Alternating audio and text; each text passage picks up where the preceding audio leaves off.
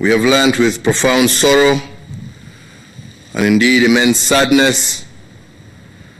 of the untimely passing of my dear brother, His Excellency John Pombe Magufuli, President of the United Republic of Tanzania. On behalf of the government and people of Kenya,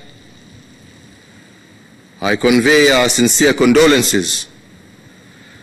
to the First Lady of Tanzania, Her Excellency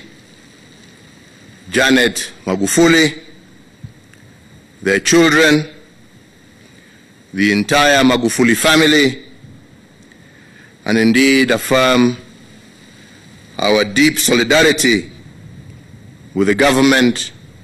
and people of Tanzania during this challenging time. Tanzania remains in our thoughts and our prayers. Africa and the world has lost an illustrious leader whose vision, passion, and immense leadership propelled the nation of Tanzania forward and also steered the East African community to closer integration. On the continental stage, the late President Magufuli was a champion of Pan-Africanism. In the passing on of President Magufuli, I have lost a friend, a colleague, and a visionary ally, whom I worked closely, particularly on our commitment to forge lasting bonds between Kenya and Tanzania. In honor of the life of His Excellency the late John Pombe Magufuli, and in recognition of his strong legacy, and in solidarity with our brothers and sisters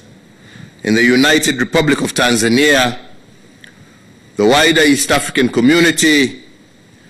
and the whole of Africa, who are in deep mourning following the loss of an outstanding son of Africa. Therefore, I, Uhuru Kenyata, under the authority vested in me as the President of the Republic of Kenya, do hereby order and direct that in testimony to the high esteem in which the people of Kenya hold President John Pombe Magufuli, the Republic of Kenya will observe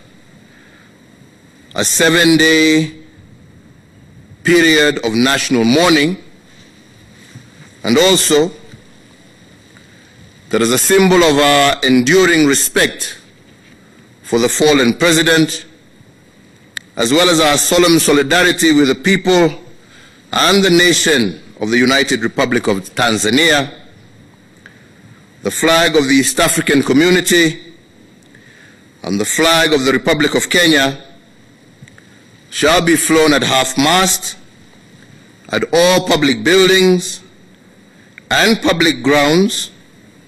and wherever else throughout the entire territory of the Republic of Kenya,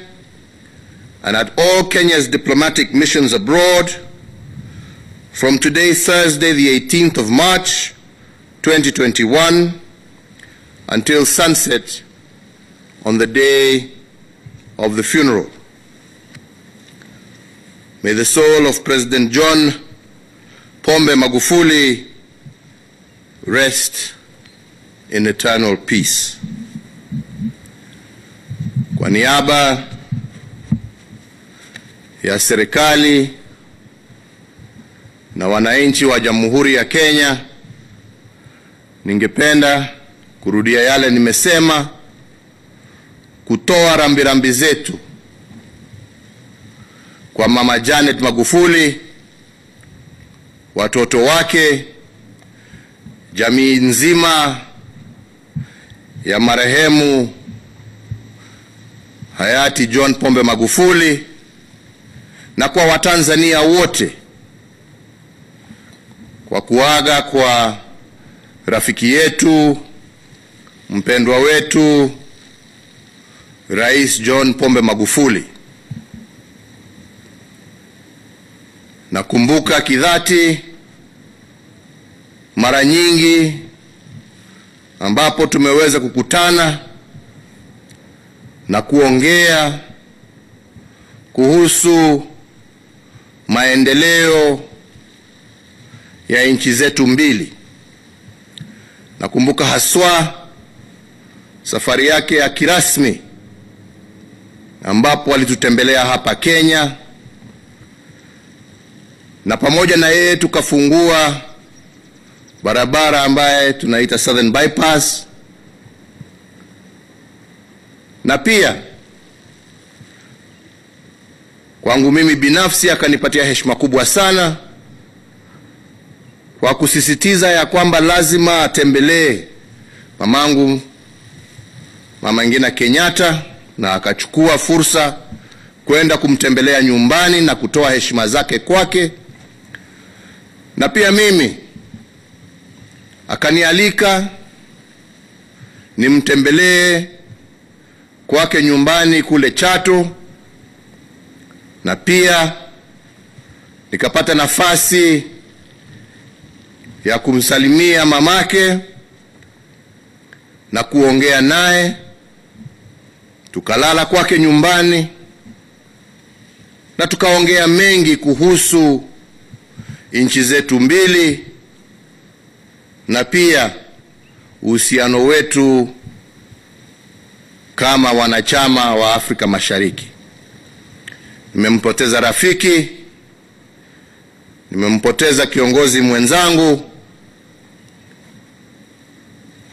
na nchi ya Kenya tumesimama imara wakati huu mgumu na wenzetu wananchi wa Tanzania. Nimepata nafasi leo asubuhi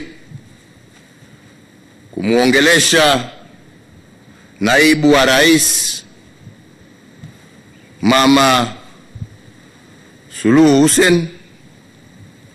na nikampatia pole zetu na nikamhakikishia ya kwamba twasimama pamoja naye wakati huu mgumu,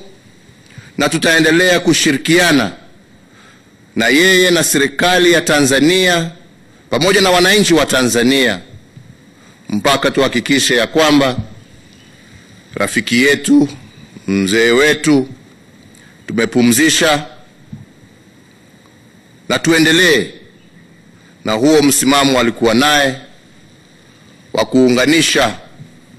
wananchi wa Afrika Mashariki.